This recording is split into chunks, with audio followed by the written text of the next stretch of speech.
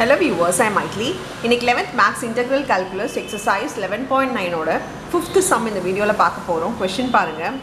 Integrate kuduthirukanga adnala integration symbol potukalam with respect to x nala kuda dx potukalam. E power tan inverse x into 1 plus x plus x square by 1 plus x square dx nu irukku. இப்போ e power tan inverse x. So tan inverse x oda நம்ம இத ஒன்னு தோ differentiation ஆன check பண்ணுவோம். அப்படி check பண்ணோம்னா tan inverse x ஓட டிஃபரன்ஷியேஷன் பாத்தீங்கன்னா 1 by 1 plus x square அது இங்க இருக்கு. அப்போ let t equal to tan inverse x னு போட்டுக்கலாம். அப்ப டிஃபரன்ஷியேட் பண்ணா dt ஒன்னு தோட டிஃபரன்ஷியேஷன் இருக்கு மல்டிப்ளைல அப்படினாலே ஏதா ஒண்ண வந்து நீங்க எது டிஃபரன்ஷியேஷனா இருக்கோ அத t ன்னு எடுத்துக்கோங்க. dt equal to 1 by 1 plus x square by dx வர அந்த dx நான் ஈக்குவல் டு இந்த சைடு எடுத்து போறேன். அப்ப மல்டிப்ளைல dx னு வந்துருச்சு. இப்போ நமக்கு t இருக்கு, இதுக்கு பதிலா நான் t போட்டுக்கலாம். 1 by 1 plus x square இங்க இருக்க இது ரெண்டுத்துக்கும் பதிலா நான் வந்து dt போட்டுக்கலாம். ஆனா மேல ஒன்னு இருக்கே அப்படினா 1 plus x square க்கு பதிலா நம்ம dt மறுபடியும் எழுத முடியாது. என்ன பண்ணலாம் அப்படினு பாத்தீங்கன்னா எனக்கு x square இதெல்லாம் நாம வந்து x ல வெச்சுக்க முடியாது. எல்லாமே t இருந்தா எல்லாமே t ல இருந்தா தான் சால்வ் பண்ண முடியும். ஏன்னா with respect to நம்ம dt எடுக்கறோம். அந்த வேரியபிளுக்கு தான் சால்வ் பண்ண முடியும். இது எப்படி மாத்தலாம்னா tan inverse equal to இந்த சைடு எடுத்துக்கோங்க. அப்ப x is equal to tan inverse t ஆயிடும். சாரி tan t ஆயிடும்.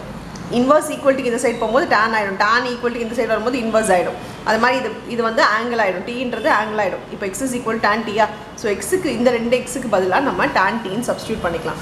இப்போ பாருங்க நம்ம क्वेश्चनே சேஞ்ச் பண்ணி எழுத போறோம். எப்படினா இன்டகிரேஷன் e பவர் t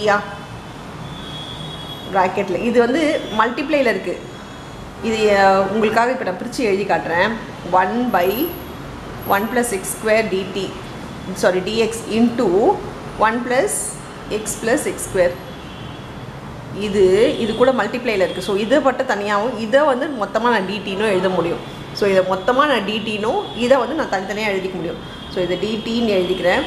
இது பாருங்க 1 plus x க்கு பதில் tan t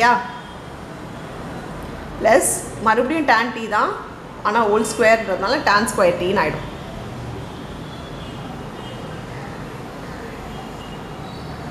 சோ இப்போ பாத்தீங்கன்னா இது e power t 1 plus tan t plus tan square t dt னு வருது. இந்த 1 plus tan square t நான் என்ன பண்ண போறேன்னா secant square t னு எழுதிக்கிறேன். ஏன்னா நமக்கு 10th ல படிச்ச ஃபார்முலா தெரியும். 1 plus tan square t வந்து secant square t. இப்போ e power t tan t plus secant square t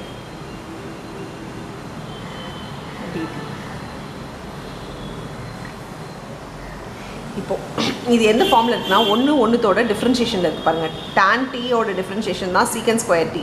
இந்த மாதிரி இருந்துச்சு அப்படினா இது எந்த ஃபார்மட்ல இருக்குனா e power x integration f of x ஓட differentiation f dash of x. இந்த ஃபார்மட்ல இது இருந்துச்சுனா நமக்கு ஒரு ஃபார்முலா என்ன தெரியும்னா e power x f of x plus c. இது எப்போ யூஸ் பண்ணனும்னா ஒன்னு பிராக்கெட்ல இருக்க மல்டிப்ளைல இருக்கிறது e பவர் x ஓட மல்டிப்ளைல இருக்க ஒன்னு தோட டிஃபரன்ஷியேஷன் சம்ல இருந்துச்சுனா இப்போ f of x வந்து நமக்கு tan t f dash of x வந்து secant square t. சோ இப்படி இந்த ஃபார்மட்ல இருந்தா நம்ம டைரக்டா என்ன எழுதிடலாம் ஈக்குவல் டு போட்டு இத எழுதிடலாம். Equal to e power x க்கு பதிலா இங்க இருக்குது e power t. So e power t f of x க்கு பதிலா இருக்குது tan t இன்டகிரேஷன் முடிஞ்சிச்சு. அதனால plus c. ஆனா t ன்ற மாதிரி நம்ம விட முடியாது. ஏன்னா t ன்ற ஒரு விஷயம் நம்மளா போட்ட ஒரு விஷயம். அதுக்கு பதிலா நம்ம என்ன எழுதணும் t க்கு பதிலா tan inverse t ன்னு எழுதணும்.